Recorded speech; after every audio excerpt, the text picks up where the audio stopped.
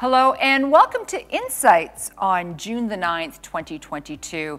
Tom, I don't even want to say it. The R word. Oh, then don't say it. Recession. Are we heading into a recession? And is this a repeat, do you think, of the mid-70s and the early 80s? I don't think so. I know the media is peddling that type of talk these days, but it's a long way from the buoyant period we've had in the last year or so to a cooling out of the economy to a recession. I think we're in the middle ground where things are calming down. A lot of the inflated values are coming out of the system, particularly in the high-tech stocks, wild values in many of these. So we're coming back to earth a little bit, but there's a big distance between that and going into a full-blown recession. I don't think we are. There's a lot of money in the system. Consumer has a lot of money. Interest rate increases are moderate.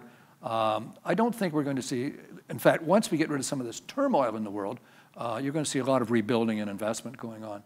So I don't think we are. That's my answer. So what did the stock markets look like during the last recessions?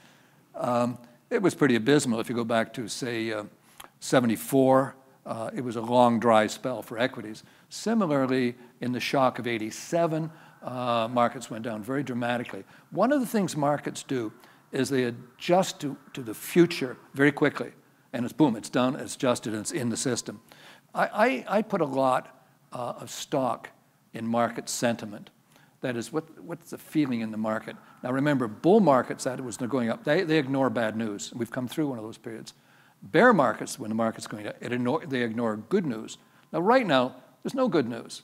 There's nothing but bad news, it seems, out there. And therein lies the opportunity, because there will be a surprise coming. I don't know what that surprise is, but my thought is that surprise could be on the upside. I mean, one example might be Mr. Putin wakes up dead tomorrow morning.